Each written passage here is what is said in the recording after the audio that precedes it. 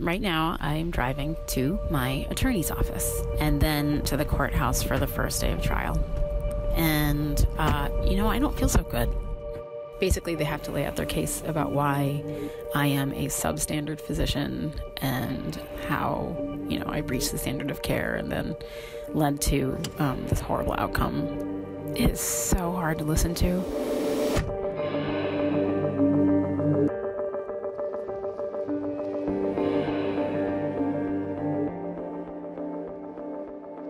So, here we are. A patient feels, maybe true, maybe not true, patient feels that they were harmed by a medical professional who did not act in a competent manner. That's how this whole thing starts. And they feel like someone somehow in this mix is responsible.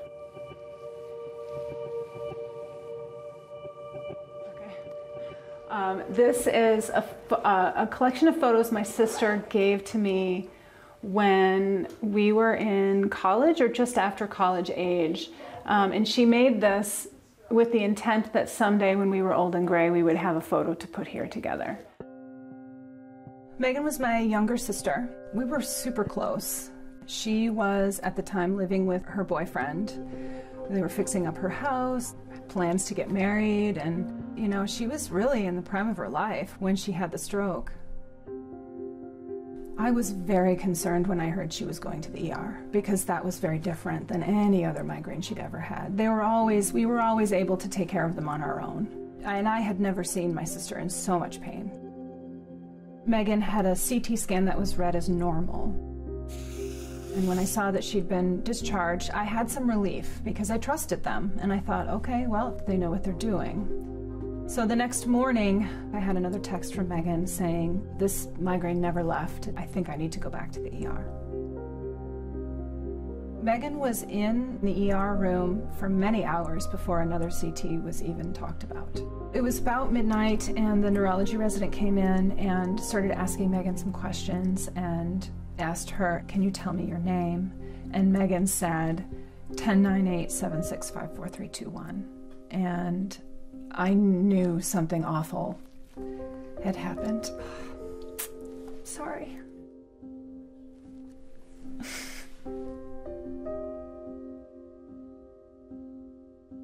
Chad Engelhardt appearing on behalf of the estate of Megan Barrett. Also present is Amanda Grisham, the personal representative of the estate. Doctor, would you please state your full legal name for the record? All of our cases start with a bad outcome in a clinical setting. Then our job is to look at the specific facts of the case and identify whether that bad outcome was simply an uncertainty of medicine or a physician-caused injury because of delay or inaction that could have been and should have been prevented with exercise of reasonable care by the physician. Is this the Megan that you remember? I can't recall. You don't remember her as a person, just the events? I remember the events, yes. Okay. I remember there was... The medical malpractice system, the point of it is to try to provide compensation for patients or family members who are hurt because of negligence or bad things that happen in medicine. And in an ideal world, that it also dissuades or serves as a disincentive for errors happening in the first place. Unfortunately, it doesn't really work that way here in the US. After Megan had the surgeries and was in the coma, I felt I had developed a closeness with one of the nurses in the neurology area, and I asked her, where can I find a public record of the triage policy for the hospital? And she said, I can't answer that question, and because you've asked me that question, I have to notify our risk management team. From the time that there is an adverse event, as soon as, risk management services or the hospital lawyers or whoever is involved, from that time, there is no communicating directly with the patient. The wagons are circled, everybody's marked off their sides, and every communication thereafter will be through attorneys. You understand that the severe headache that she was experiencing in the emergency room was caused by a clot in her brain? I don't understand the question I'm being asked, I'm sorry. Sure. Do I understand that she had a clot in her head? Yes.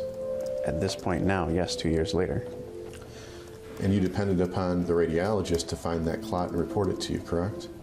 I depend on... Research has shown very clearly that the top 3 reasons patients sue are: first, just a simple search for answers, factual information about what happened. Secondly, a very powerful sense that what happened to them not happened to somebody else. And there's a sense of responsibility that they are actually thinking about others. And thirdly, there is a yearning for some sense of accountability, validation for their injury, and a sense that there is someone who is paying attention to that and is accountable. This is a terrible, traumatic thing that has happened to them or to the person they love, and they want to know what happened. And they can't find out. From the patient perspective, what that feels like is you do not care.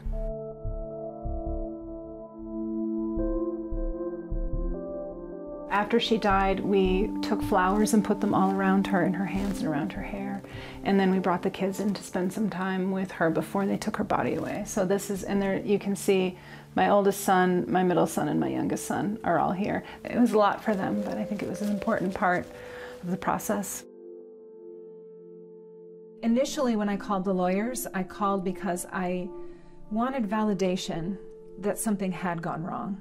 Was I just crazy? Was I angry that she had died and I was reading into this, or was there really something that had gone wrong? When I first received the call from the radiologist who did the blind read, I recall what he said, which is, "Oh my God, tell me he didn't miss this." In radiology, I've heard the term clear miss. Is that something you've heard? Yeah. And you'd agree with me this was a clear miss, correct? Yep. Do you take full responsibility for having missed? I missed it. 100% I missed it. And it was your job to see it? And it was my job to see it. It's caused me tremendous pain. I lost a lot of sleep over it. Rather than coming in and making excuses for his care, making excuses for anything that happened, the radiologist came in and offered a sincere and profound apology. When he admitted to missing the clot, it felt good to hear it, that, you know, we were right in what we'd suspected, but it was angering. This lawsuit was exceptionally emotionally draining. I was not as available to my family. It was a full-time job for me for 3 years, and I was on multiple antidepressants for multiple years during the process. It was by far the most stressful thing I've ever gone through in my life. I didn't want it to go on. And at that point I realized it doesn't matter what we do. If we go to trial, none of these doctors are going to stop practicing. In the end, their insurance company paid out, and it didn't change anything. It is incredibly difficult for patients to prove medical malpractice, which requires this series of very specific legal steps, can be really expensive, and can be really emotionally exhausting. The court system is clogged up, so it takes sometimes years before you get your trial. And if it's appealed, it might be more years. So it just isn't very efficient. And because it's so costly and so risky for the plaintiff to bring the case, the smaller cases are turned down routinely by lawyers who do medical malpractice. So if you have a relatively modest case with maybe a few $100,000 in damages, most lawyers can't afford to take that case. The other major problem is it's just really a horrible experience for all who are involved. For patients, they lose probably 80% of the time. For doctors who are involved in malpractice claims, it really feels like they're being dragged through the mud in a highly adversarial process that goes on for years. So the medical malpractice system really doesn't serve any of the parties involved particularly well. Thank you all. I'm here to talk about how we need to fix a broken medical liability system. Doctors feel like they're constantly looking over their shoulders for fear of lawsuits. I recognize that. Don't get too excited yet.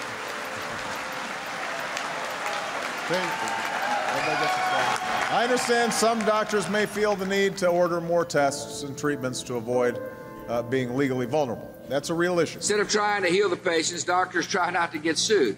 Defensive medicine drives a wedge between the doctors and the patients. And defensive medicine is incredibly costly for our society.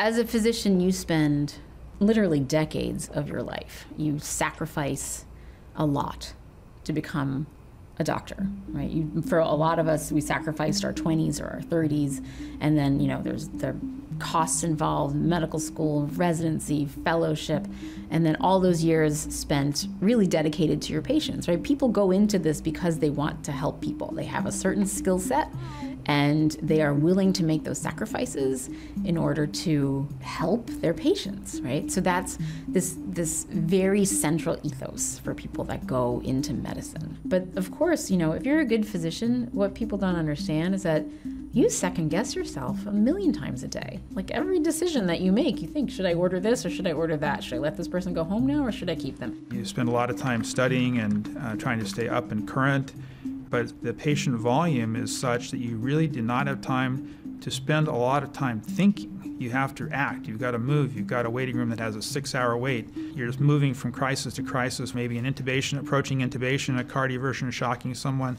We're all human, we make mistakes, and it's just impossible not to make mistakes. Unfortunately, everything we do in medicine, like everything we do in life, comes with risks.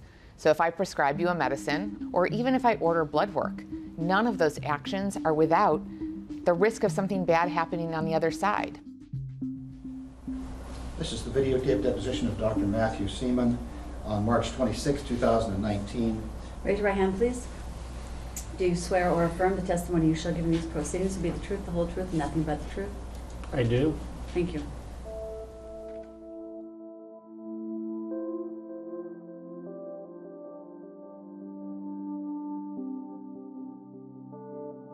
My dad wasn't a super social person, but he loved what he did and he took it really seriously.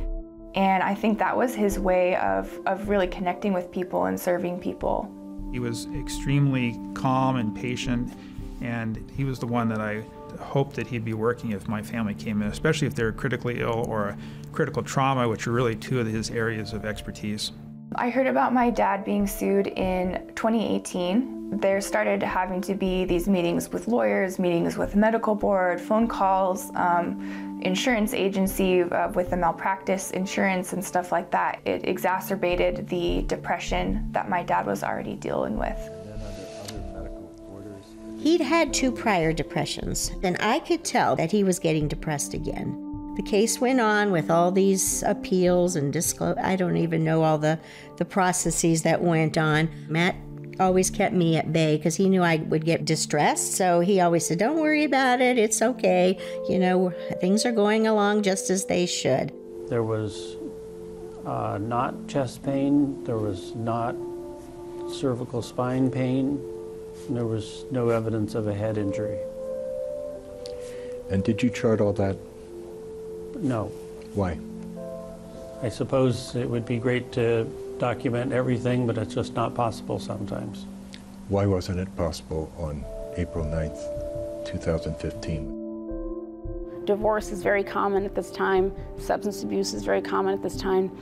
We don't know how to cope. We do not know how. So my interest in this is completely born out of my own experience within the medical malpractice system. It was a very, very, very long and protracted and painful experience. And I also did not know anything about what to do, who to call, who would support me. No one had ever talked to me about it in my training. And the first thing they did when you show up was say, do not talk about this. I was really emotionally devastated. I didn't want to be a doctor anymore. They hired a emergency room doctor to serve as their expert witness. Thank you very much. This is called his analysis and opinion. Dr. Seaman fell below the standard of care in his historical evaluation and documentation of his initial modified trauma evaluation. Do you understand what he's saying there? I believe so, yes. The standard of care, the definition of it varies a little bit from state to state, but The most common way to think about it is it's sort of what a prudent and reasonable physician would have done under that circumstance. You have to have expert witnesses, obviously. You need experts whenever a subject is one that the jury can't decide on its own because it doesn't have a lay person, doesn't have the ability to make that decision. So if you have to prove that a doctor violated the standard of care, you have to have another doctor who's going to get on the witness stand and define what the standard of care is and explain to the jury why it was violated in this case. Almost every doc I've talked to was completely unprepared for the emotional impact of reading adverse expert witness testimony, meaning expert witness for the plaintiff side, because you get to read that stuff. It's hard to describe the emotional impact of another doctor just, smearing you and your care. As an emergency physician, I have very few colleagues who have not been sued. I've also served as an expert on both the plaintiff and the defendant side. And so I've seen the effect of the malpractice system on patients and their families who have suffered wrongs and because of the way the system works, actually can't get compensated appropriately. And physicians, nurses, physician assistants who've been sued for things that weren't at all their fault, who go through years of anguish. It creates a sense of fear, and in some cases leads people to leave medicine altogether. He's never answered it. He's I answered have it. said, You don't where like- do you find hypoxic encephalopathy? You don't like the answer, No, but he Peter, answered it. let me go on the record. You can I have go asked on him the about record. hypoxic encephalopathy, and he has never answered it. He has only talked about an anoxic event. That's because you don't like his answer. No, His it answer has nothing to do with numerous that. I'm times. talking... The worrisome thing for me was that Matt's story had changed. He no longer felt like he was a good doctor, and he said so.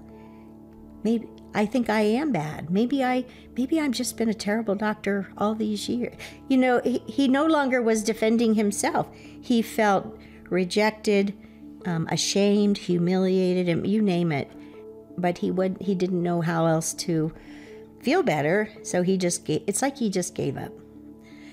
So the day of the deposition, he came home about 4 that afternoon, and he said, I felt totally worthless by the end of that deposition. Nothing further. This is the end of tape number 3, and this concludes the deposition of Dr. Seaman on March 26, 2019. And the next morning, I went downstairs to tell Matt goodbye. I was going to go to the medical school to give a talk, and then I found him. He had hung himself.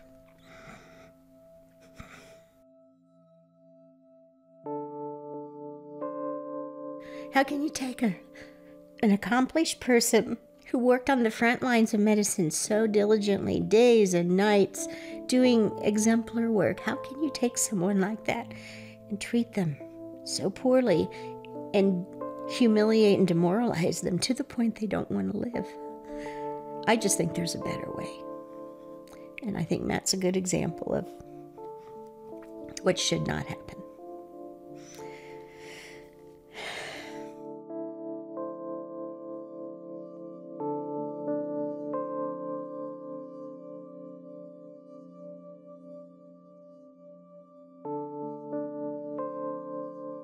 We have to carry all sorts of really heavy emotional burdens all the time, and that's part of being a good doctor. Is you just pick that rock up and you carry it, and you don't complain about it. That's just you move on and see the next patient. That's what you do. And so admitting that you need help in some ways, sort of culturally frowned upon, and that's just something within the House of Medicine that really ought to change. It's a very difficult thing to go through, no question about it.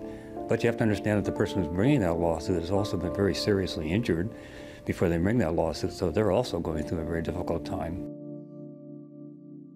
Early in my career, I tried a case, and as we were impaneling a jury, it occurred to me that the patient who was suing my surgeon had not talked to each other for 6 years.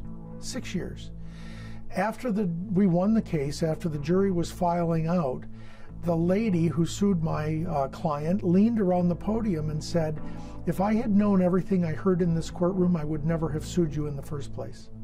And I realized that there had to be a better way, that this was not working.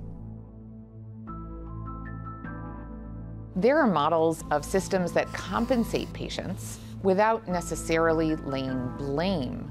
In an ideal world, you both provide compensation for that person for whom something didn't go right, and you have a blame-free system to look at what were the underlying root causes of why that happened.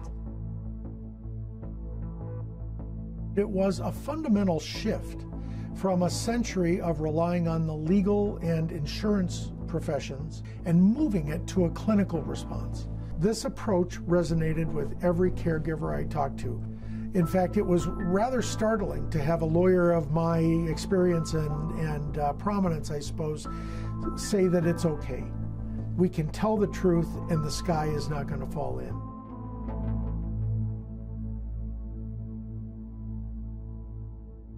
We found out we were pregnant with Selah, was it a week after I found out I got into law school? I think so.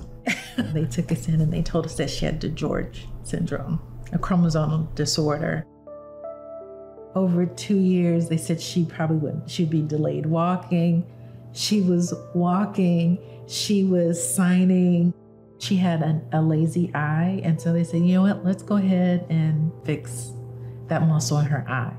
She went into surgery and she was back in her room. She was resting comfortably. During that night, her alarms kept going up, her SATs, her oxygen levels were doing something funny. Her heart rate didn't look right to me because, 2 years with a heart baby, you know all the monitors, the pulse, everything in the room. And I said to a nurse, I said, something doesn't look right. And she said, you know what, let me get the doctor. It was a resident and he came in. It was dark in the room. He didn't turn the lights on. He didn't examine her. He brushed it off. And he walked out. I decided to be closer to her. I wanted to hold her. The nurses helped me get in the bed and have Selah on top of me. And while she was in my arms, that's when she had her last seizure and slipped into a coma. Her heart was still pumping, but her brain was gone. So after Selah passed away, we found out she had meningitis from the autopsy. We didn't want a big, huge back and forth with the hospital about pointing fingers and all that stuff, but to have a real open, honest conversation and be able to say, as a family, in the midst of losing somebody that we loved, these are some of the things that were really, really harmful and painful that made the experience worse than it had to be. Yeah, I was afraid that it would be more like an us versus them conversation, but it wasn't. They felt that some of the things that we highlighted in the meeting that we had with them, that they agreed and they wanted to change and they wanted to get better. They wanted to make it better. Yeah. That was like, whoa, they heard us. When you hear from patients that have gone through this system, what they say is, hearing first from the hospital, someone reaching out to them saying, what happened to you was unexpected or wrong or whatever, and we want to talk to you and find ways to help. We want to work with you, we want to be open, but you can actually talk together in a way that restores humanity. It has proven to be very true over the last 20 years that I was involved in that. I can count on the fingers of one hand the times when people tried to take advantage of us. I think that restoring and rekindling the trust that occurs between caregiver and patient is really an important factor to this. I just could not shake the resident who came in the room. And so I asked the hospital if I could talk to him, if I could see him before we left the hospital. And so when that resident walked in, I went over to him and I said, I just need for you to know that it's okay. It's okay, and I need you to move forward and be able to learn from this experience and use it, for the people that you treat in the future. And then I hugged him. Mm-hmm. And he started crying. Reggie hugged him too. We both I did. We both embraced him and we both held him, and he laid his head on my shoulder and he just started sobbing. Yeah, I have to be honest, I hugged him for a different reason. She hugged him because she wanted to show that love and concern. I had to hug him because that was the only way for me not to hit him. But there's something in me that let me know that this was bigger than me, and I needed to kind of check my emotions and make sure I was being as supportive as possible. And I'm glad I did. CRP programs, communication and resolution programs, are not programs that they have in every state, but while we wait for the world to change, you can't let it eat you alive. It's not necessary. If I could go back and talk to myself, I would try to tell her that this is common. It doesn't mean that you're a bad doctor. This happens to almost everyone at some point during their career. It's happened to your role models. You just don't know because they're not talking about it, but it's happened to people that you really respect and admire and have learned from. So talk to people about how you're feeling, and it's gonna be all right.